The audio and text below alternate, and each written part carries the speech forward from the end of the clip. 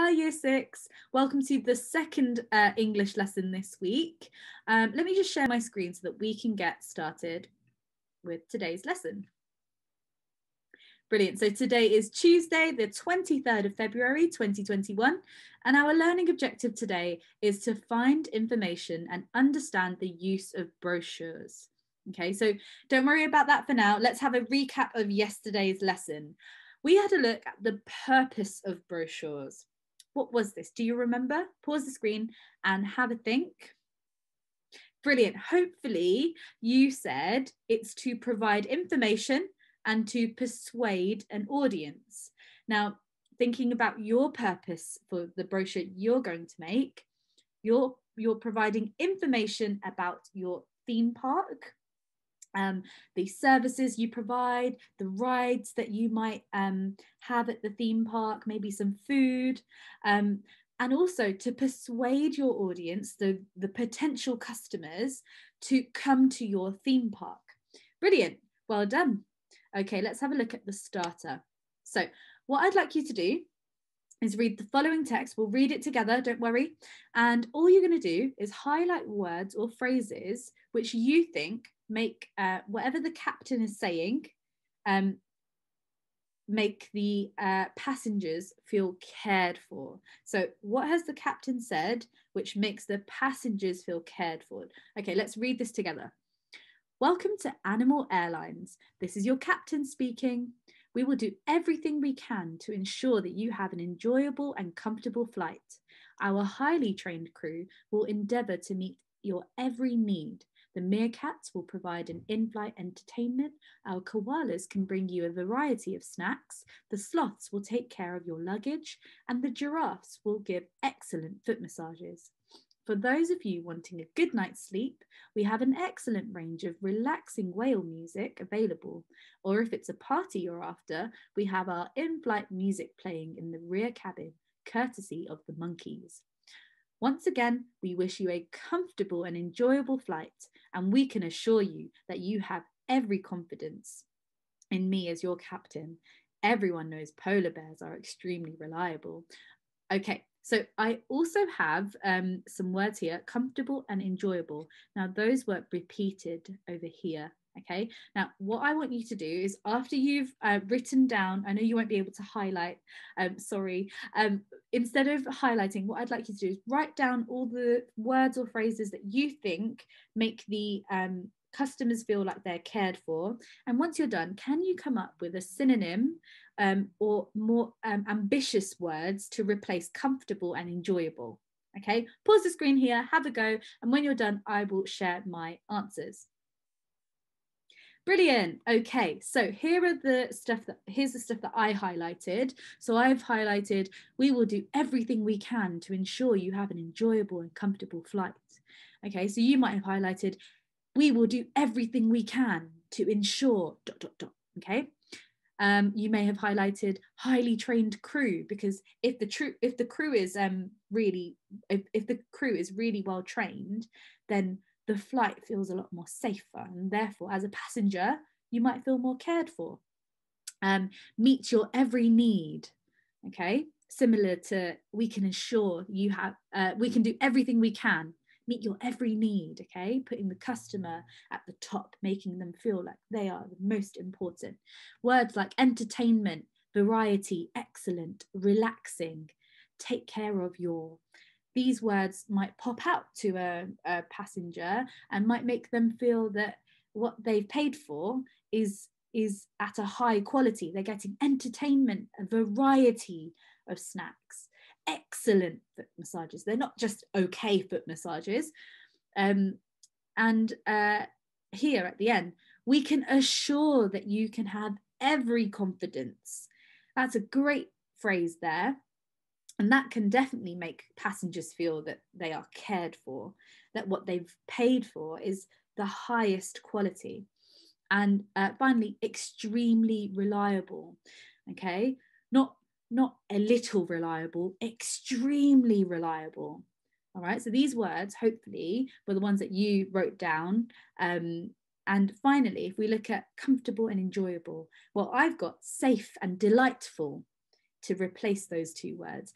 Maybe you might have got the same. Maybe you got some more extravagant words there. Well done, everybody. Now let's move on. Okay, so our learning objective today is to retrieve. So today we're using our retrieval skills to locate information from our model text. So this is a skill that you've been working on in reading, in your reading lessons. And all you need to do in this lesson is to apply.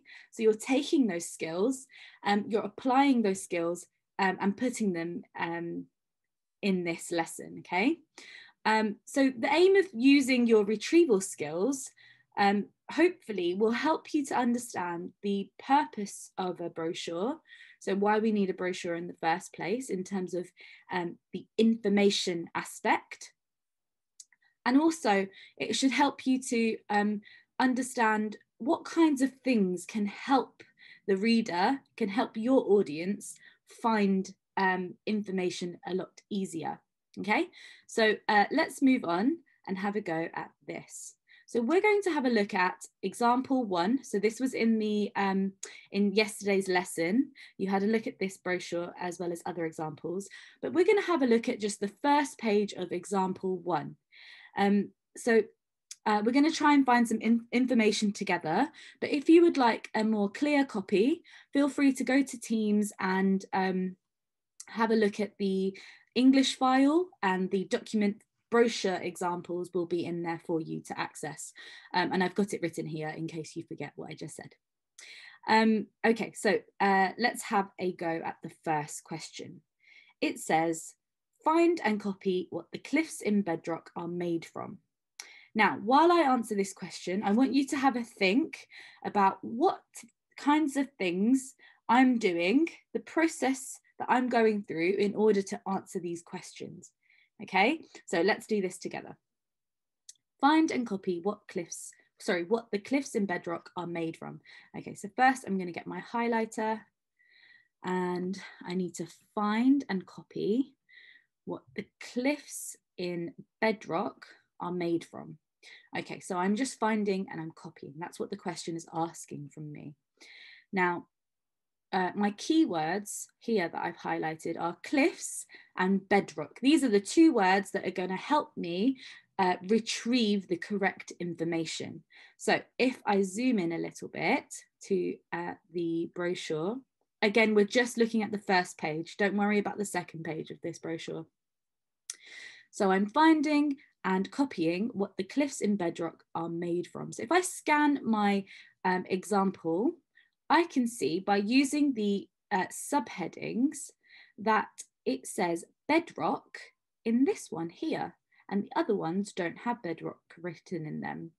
Now with a subheading, everything underneath should have information about the subheading. Okay, so hopefully my information should be in this section here under the subheading bedrock and history.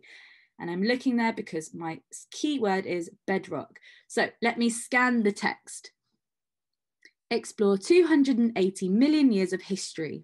Walk the cliffs. Oh, that's a key word. Okay, let me continue. So walk the cliffs made from ancient dunes and river deposits in the Permian and Triassic geological eras. Ah, okay, so I think I found my answer. It says that the cliffs were made from ancient dunes and river deposits. So as the question is asking me to find and copy, let me do just that. So the cliffs in bedrock are made from ancient dunes and river deposits.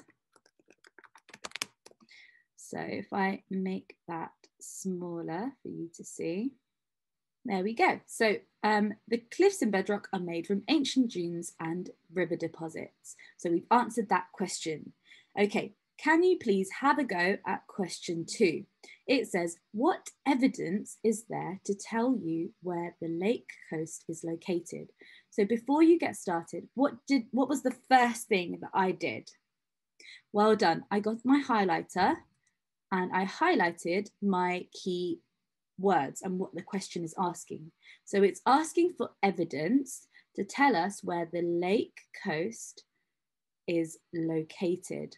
So here are the key words. Hopefully that should help you to find some information to answer this question. You're looking for evidence. So pause the screen here. I can move this up if you can see this, and find evidence which shows where the lake coast is located. So you're looking for a location. Pause the screen, have a go, and we'll go through this together. Brilliant. How did that go? Well, hopefully you would have realized that you may have used the subheadings just like how I did with the first one with Bedrock. You might have found that these two subheadings say lake coast, and hopefully you would have scanned the text and then found that actually the information wasn't there. And what you hopefully would have done is then scanned this section again and found that it says the lake coast lies in the heart of the Moray Firth microclimate. Okay, so hopefully you would have written that as your answer. The lake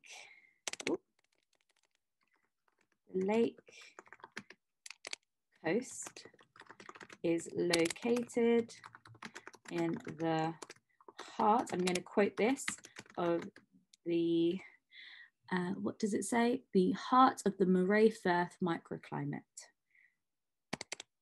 The heart of the Moray Firth microclimate. Okay, so that is my evidence, which shows that which shows the location of the lake coast. Okay. Brilliant. So can you please have a go at the last question? You are asked to find 3 ways in which you can travel between Findhorn and Hopeman. So remember to use different features to help you answer this question. I'm not going to highlight any keywords just yet. Pause the screen and have a think. Which words would you highlight before you get started with answering this question? Brilliant. Hopefully you said find 3 ways. Okay, so you know you need to find 3 reasons or 3 ways in which you can travel. So that hopefully would have been a key word between Findhorn and Hopeman. Hopefully those were some keywords that you highlighted. Can you please have a go at finding this information to answer your question? You are finding 3 ways. Pause the screen and have a go at answering that. Brilliant. Did you use the pictures to help you find the answers? Well, I definitely did use the pictures because I found that none of the subheadings helped me in terms of my keywords, which says travel and Findhorn and Hopeman. So I then looked at the pictures to help me. So I saw a map and I thought, oh, a map, that's related to travel. Let me have a look around this section to see if my information's there. Now, when I scan this, it just tells me places to stay and places to eat. And that's nothing to do with travel. And if I look at the small words here, you might have a better view of it on the document that I've given you. But if you have a look at the words here, you'd find that there wasn't any information on travel. So now looking at some other pictures, I can see there's boats here. Now boats are linked to travel. So let me have a look at what's written underneath. It says, walk, cycle, drive, or take a boat between Findhorn, Burghead, Hopeman, and Lossiemouth. Okay, so there we go. There's our answer. It says you can walk, cycle, drive, or take a boat between Findhorn and Hopeman. So I will get to my question and let me write my answer here. So 3 ways in which you can travel. So see, I'm using the question to help me, okay? In terms of constructing my answer. 3 ways in which you can travel between Findhorn and Hopeman are I'm going to do a colon because I'm going to do a list. So it says walk, cycle, drive, or take a boat. And I need to find 3 ways. So I'm going to choose 3 of those. And I'm going to say cycle, drive, or take a boat. Okay, so that was my answer for that question. Hopefully you would have got the same. Now, having a think about what we did together in terms of finding these answers, can you think about the process we used to find these answers to help us come up with our success criteria? So what did we use to help us find the correct information? Pause the screen and have a think.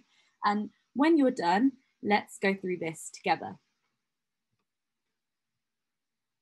Brilliant. Hopefully you would have thought that we need to underline the key words in the question. Well, I highlighted, and unfortunately you may not be able to highlight or underline the words, but a good point to make is to write down the keywords that you're looking for, and that might help you a little bit more, okay?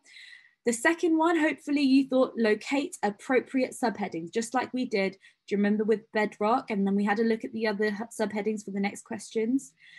Then hopefully you scanned for key words, and the key words are the words that we highlighted, like cliffs, bedrock, lake, coast, okay?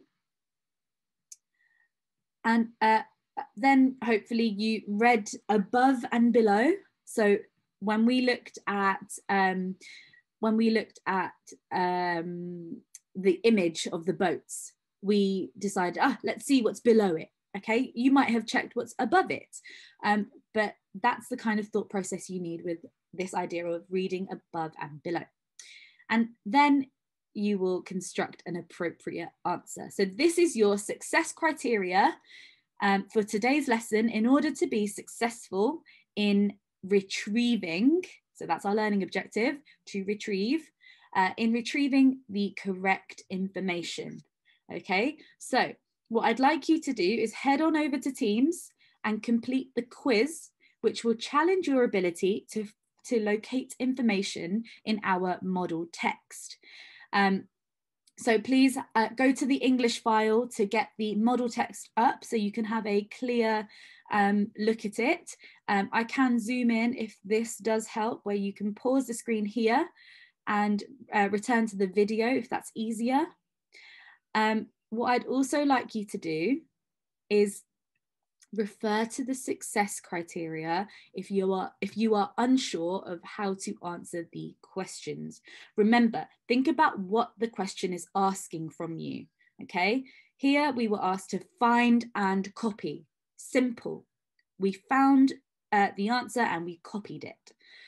Then it says, for this question, what evidence? So then I used my inverted commas to quote the evidence to back up my answer.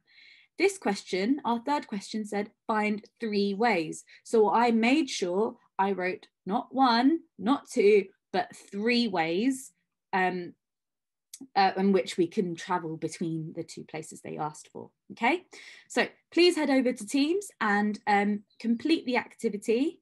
And that is the end of the lesson. So I will see you tomorrow. Bye.